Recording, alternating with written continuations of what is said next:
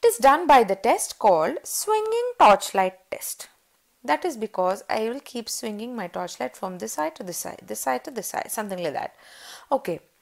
Now, let's assume that this is the right eye, the pathological eye. It is the diseased eye. I'll just write it for your reference, and this is the left eye. Okay. Now, when I'm throwing a light on the left eye, see the right eye's pupil is also constricting. That is a normal reaction. Okay.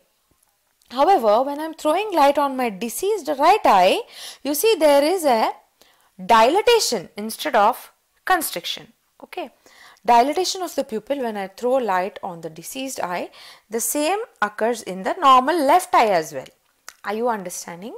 When I throw light on the normal eye constricts and the diseased eye also constricts. However, when I throw light on the diseased eye dilates, so the normal eye will also dilate. Okay.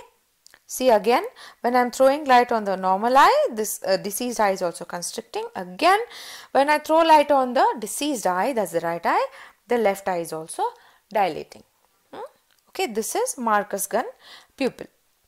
Okay, this is seen in optic neuritis as discussed earlier.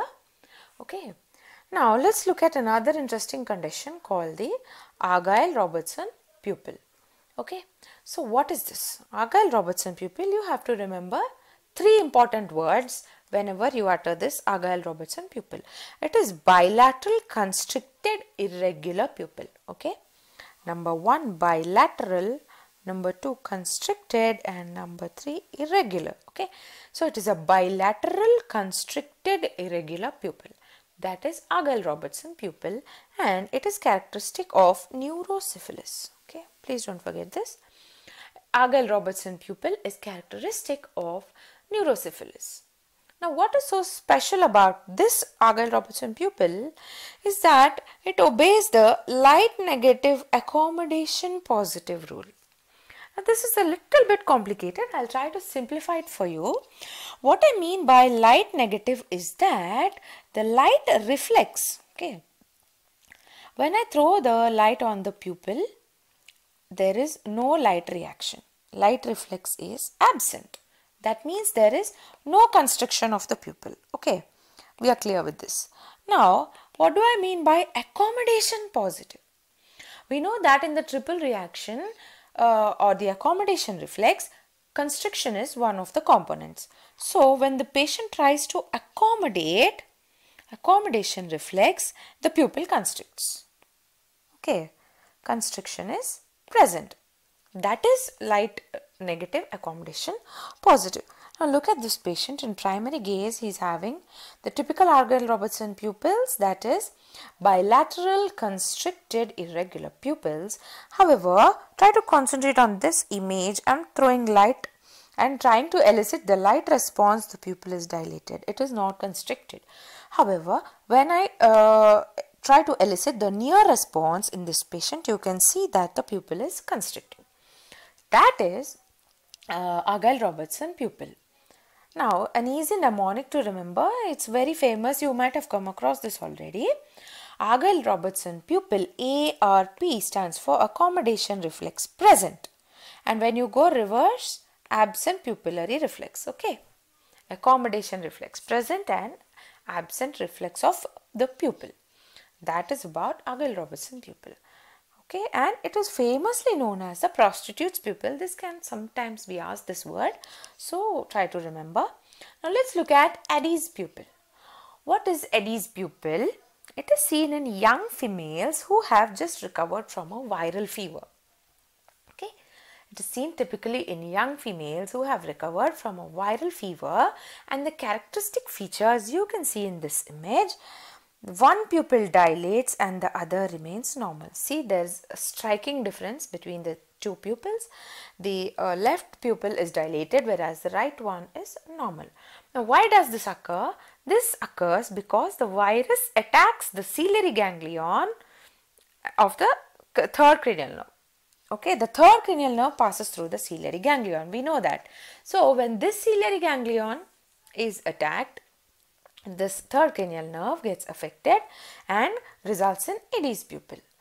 So what happens if the third cranial nerve is affected? The parasympathetic constrictor fibers that are supplied to the pupil are damaged. So there is an unopposed action of the sympathetic dilating fibers. Okay, that is the pathogenesis. Now this one also obeys light negative and accommodation positive rule, just like Argyll Robertson pupil. Okay, this might be a little confusing over here when you see that the pupil of the patient is showing this light negative accommodation positive rule. How will you differentiate whether it is Argyll Robertson pupil or the Adie's pupil? Is by this test called the pilocarpine test. Okay, so we know that such a low dilution, 0.125% of pilocarpine, does not constrict the normal pupil. Okay, the normal pupil will not constrict with such a dilute solution of pilocarpine. However, an abnormal pupil will constrict because of a concept called denervation hypersensitivity. Whenever the nerve is damaged, it becomes hypersensitive to even very low stimuli. So such a weak stimulus as 0.125% of pilocarpine is going to cause constriction in an Adie's pupil. Okay. Now look at this picture. This patient is having Adie's pupil. His right eye is the Adie's pupil and the left eye is normal. In dim light and as well as bright light, this pupil is not at all constricting. You can see that it is dilated. Also in light response, we have seen it is absent. Light light negative and accommodation positive, you can see in these two images. In light reflex, the pupil is not constricting, whereas when you show a near target such as a pen, the pupil is constricting. This is light negative accommodation positive mechanism.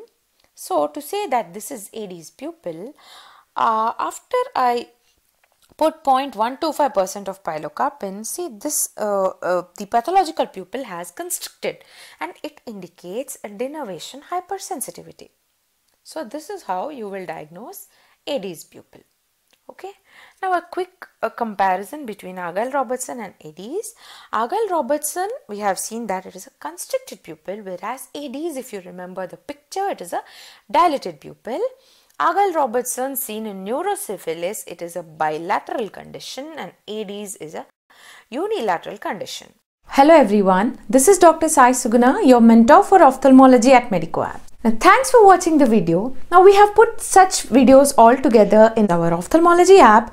The trial version you can download from the link over here or in the description box below.